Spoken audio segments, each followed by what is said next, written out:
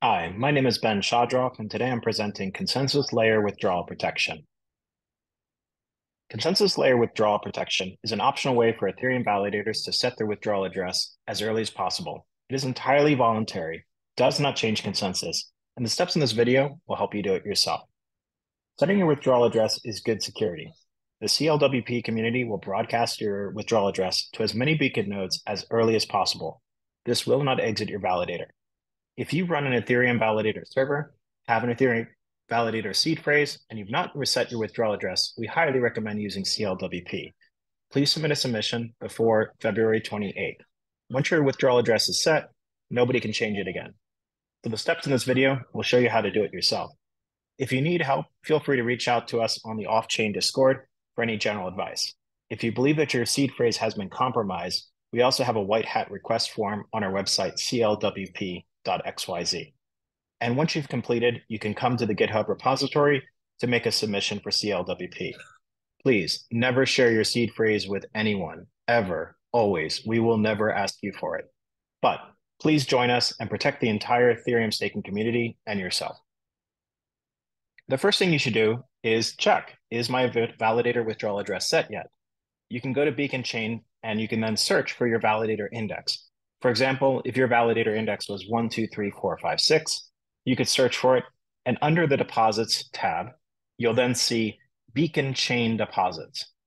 If the withdrawal credentials has a starting of 0x00, you've not set your withdrawal address. And this is a good indication you should use CLWP to set it as early as possible. If, however, you already have set one, it'll show up as 0x01 and then your withdrawal address on the execution layer. This means that you cannot change it ever again, but you can now successfully withdraw after the Shanghai Capella fork. So how do you CLWP? We're going to go and do a demo, but in general, the process is to download the utility ETH2, which is an open source utility for doing validator actions. You're going to want to put this then onto a clean, secure computer. This computer should be offline, and we've provided two different ways to execute it. One is called easy without a beacon node, and this uses a prepared offline beacon node list that we've cached on GitHub and allows you to do so without ever having to be online or run your own node. The preferred way, though, is to run your own beacon node, and that's called the offline with node. And we go through the steps as well in a very similar manner to be able to copy an offline preparation file to your secure machine, and then again, run the same type of result. The result will be a change operations.json file, at which point you're going to copy this back to your online computer, inspect it, make sure that inside this file that you have all of your validator indexes. If you do have multiple validators, we'll want you to split this file into multiple unique files per validator. You're going to want to triple check your to execution address. This is your withdrawal address, and it is incredibly important to make sure you get it correct because once you set this, there is no way to change it. It is not case sensitive. There is also a signature in here, and this is being signed using your mnemonic, which we will then use the public signature to be able to verify, is this in fact a valid signature for this particular validator? If everything checks out correctly, you're done. You just need to submit it, merge it, and we will then be able to broadcast this out with our volunteers to many different nodes. If, however, we receive any sort of conflict where somebody else also has a contested withdrawal address, we'll have a community moderated mechanism to arbitrate these particular issues. So, what is a good air-gapped machine and private key management? We recommend using a spare local physical machine. You're going to want to format it with a clean installation of your preferred OS. Our preference is for people to use a Linux USB key. This is because it's a verified image, which you can run in memory, and the USB can be easily formatted upon the completion. During this process, you should disable your Wi-Fi and Ethernet to ensure that all connectivity to this machine is disabled. We therefore don't recommend using any virtual machines or remote clouds because your host machine may be compromised or the third party may be compromised as well. If you don't have a spare machine or knowledge on how to use Linux USB keys, you might want to consider using recovery mode. Both Mac and Windows do have a recovery mode and allow you to reboot into a minimal OS where you can run commands. Again, this is not our preference, but it is a good fallback. Before doing so, you might want to use some sort of antivirus before running on this. What you're going to want to do is use another USB key to then copy over information to your secure computer and back again. For example, we would recommend copying a text file with your withdrawal address so you can copy and paste. You do not want to accidentally type in the wrong withdrawal address.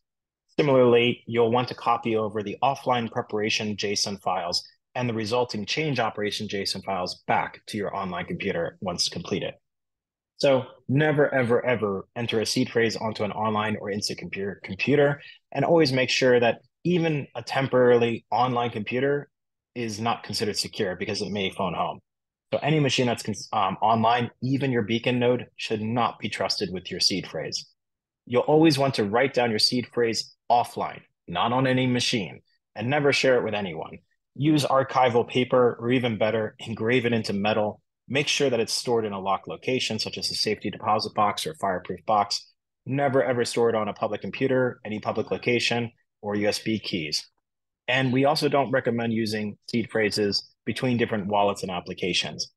I also recommend having a succession plan with family members or with your lawyer so that if you were to be incapacitated, somebody else could reach it. Do not, so you really don't want to be using any compromised seed phrase ever. For Ethereum validator seed phrases, you won't know that you're compromised until the hard fork. So you should always set your withdrawal address to something very secure, ideally something new, and use CLWP to ensure that it's set as early as possible. If your seed phrase was compromised, they can potentially set it to a withdrawal address and steal your funds. So be very, very sensitive about where you put your seed phrases. So let's now go through the demo of how to use CLWP, and then we'll follow up. Now, in this particular demo, I'm not going to be using an actual secure machine because it'd be too hard to show a recording of such. So I am using a cloud machine. Let's pretend, though, it was a secure machine. What you'll want to copy onto your USB key to get to your secure machine is your withdrawal address. So I've copied over my withdrawal address here. You're also going to want to copy over a downloaded copy of the eth_do command that is appropriate for your secure machine. In my case, I'm running on Linux, so I've copied over eth_do 1.26 in this Linux. You can find it out on GitHub, which you can see right here. If you go to WheelTech eth_do releases tag, and this is the version we recommend because it's the latest, you can then go here and download the appropriate one, copy it to your USB key, and then get it to your machine. You're also going to then want to choose, are you doing it offline without a node, the easy way, or offline with a node, a slightly harder but even more secure way? For this demonstration, we're going to do it the easy way, and it's perfectly secure. You can come on out here and be able to see that we have an offline preparation.main.tar.gz. So you're going to want to take this and paste it on in. For today's demonstration, I'm going to be running it on a test net. So the command will be slightly different. tar zxf, offline preparation, select what chain you're going on to. In my case, I'm using Goerli, but for everybody else, it should be mainnet. Once it's extracted, you should then be able to see that this resulting file is here. You're going to want to rename it. Offline preparation, rename this particular file to then offline preparation.json. Finally, what I'm going to do is extract out my eth_do command. So tar zxf, eth_do. And you'll now see that there is an eth_do command utility here. We can run it. And you should be able to see the help information about this utility. Next, what we'll want to do is actually run the operation. So in this case, we'll do eth_do. We're doing validator credentials set. In this case, we're doing the easy way, which is called offline preparation. Offline, and then what we're going to do is pass in our mnemonic. In my case, I've saved my mnemonic to a variable, but for most other people, you'll probably type in all 12 or 24 seed words directly into here with spaces in between them. Then you'll want to then say withdrawal address and copy in the withdrawal address that you want. I do not recommend typing it manually. Please use copy and paste and triple check to make sure that it's still the same. Once done, you're going to hit enter. And if I spelled mnemonic right, it would help.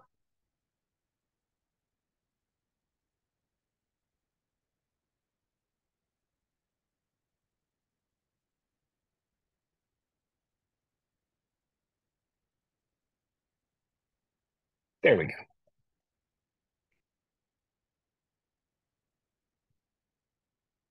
Okay, now that we've completed it, it doesn't show anything. Go ahead and run ls, and you'll be able to see that it created a new file called change operations. This is because we said offline, instead of broadcasting this change immediately, it creates this change operations file. You can use the cat utility to go ahead and have it list out exactly what it's doing. Inside this file, you'll see that I have actually two different validators that were found using the seed phrase. Notice how it automatically found it. You can see that there's validator index 395212, as well as validator index 398919. In this case, I'm going to copy this change operations file back to my online computer. I'll want to split this file on up into two files. You can use any file editor you want to be able to do so, but what I'll do is go to the second message, and you're going to want to split it up into two separate files, each starting with a bracket, then a curly bracket message. So it should look like this. In this case, I'm only going to be broadcasting this one particular file. We'll then name this file 398919. We'll now rename this file from change operations to be the validator index, which is going to be 398919.json. This is now the file that I want to upload. It only contains a single validator. That validator matches this file name, and the signature is valid. I'll then go to GitHub, and you can follow our process to then submit on our GitHub repository a claim to then go to the CLWP repository. To do so, you'll go to GitHub, click on fork, create your own fork. Once the fork is created, you're going to go to the chain in which you're trying to do. In this case, it would be Goerli, but let's pretend it was mainnet. You'll then go ahead and click on add file, upload files, choose your file, and then drop in the file that you just created. It should be a validator index.json. After you're done, you can upload one or multiple files in a single submit. You're going to commit these changes.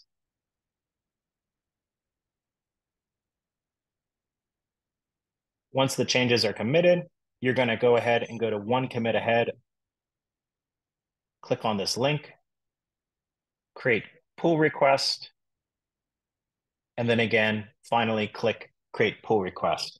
I'm not going to go ahead and click it right now because this will actually create a pull request, but that is the exact process for submitting a CLWP submission.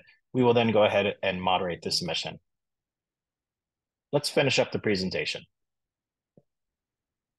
So once you've submitted this, our CLWP bots and volunteers and large node operators are going to start taking your valid submission and being able to load it onto their various nodes. This gives you an advantage if you were considered Alice and you were trying to set your withdrawal address. Normally, you would only be doing so to a single node. With CLWP, we'll be broadcasting simultaneously to many, many, many nodes very quickly. This gives you a statistical advantage over any potential compromise that if somebody else did have your seed phrase, they would only likely be able to try to compete again with one or two nodes, but not as many as what we intend to do with CLWP.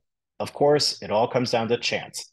We think that this will give you a statistical advantage, but it can't guarantee anything. Still, it is a best practice. And we believe regardless of whether you're compromised or not, you should be setting your withdrawal address as early as possible for your own security. The Ethereum withdrawals will be supported in the Shanghai hard fork for the execution layer and the consensus layer in the Capella hard fork. These are going to be launched simultaneously. So you'll hear it interchangeably used that it's happening in Shanghai and Capella because it's the same time. Most validators, over 63% of the 490,000 plus validators that exist today, they have not set their withdrawal address. So don't feel too ashamed if you've not done it either. Most people didn't know. But if an attacker has compromised a validator seed phrase, sadly, you likely wouldn't know until it's too late. and they would try to then set their withdrawal address to steal your validator and rewards. Once the withdrawal address is set to the execution layer address, the 0x01, it can never be changed again. So our recommendation is strongly set it as early as possible. So withdrawal address changes are submitted via the consensus layer. This means that there is no gas fee. The consensus layer is gasless. And to prevent a denial of service attack, the validator withdrawal address can only be set once. This isn't because they just thought of it. It's because they didn't want to have lots and lots of people trying to change the withdrawal address over and over and over again. Each beacon node can run one or even thousands of validators. So each beacon node that receives a valid signature credential will then try to gossip this message to other peers. And if the other peer has already received a valid signature, it's going to reject it. So it becomes a race. Whoever sets their withdrawal address fastest on all the nodes is most likely to then win the consensus.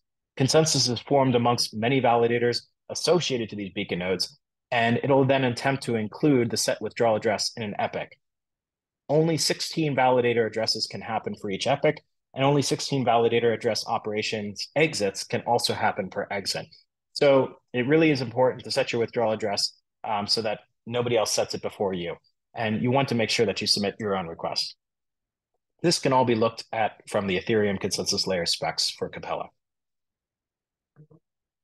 So in conclusion, I want to thank a number of people. In particular, we really need to thank Jim McDonald for creating ETH2 and for all the help he's given for mentoring us in CLWP.